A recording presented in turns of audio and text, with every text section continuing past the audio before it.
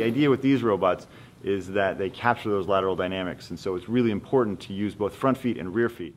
So my research area is in the field of robotics, specifically about legged locomotion, how to design robots that can use limbs to move about in the world in ways that resemble the way animals move. So we're trying to understand the fundamental principles behind how systems run and move and jump and climb.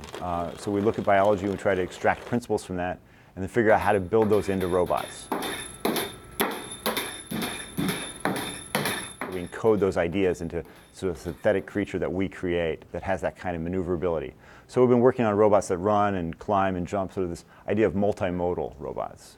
So they can go through different kind of environments using different techniques. So when you get out in the real world where it's messy and complicated, that we can still move in the ways we want to. We're trying to build robots that are going to be useful to human beings. And so a lot of the applications are things like for search and rescue or surveillance.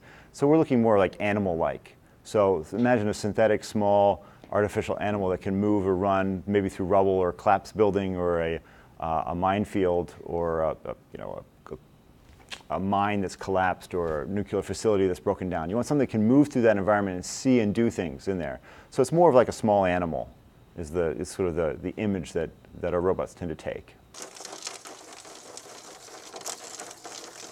NSF is sort of the champion of this sort of scientific literacy of our country, and they promote that through supporting a lot of different research. And I was tremendously honored to get this award. It sort of singles out, says as a young researcher, here's a chance for you to pursue something that you're passionate about.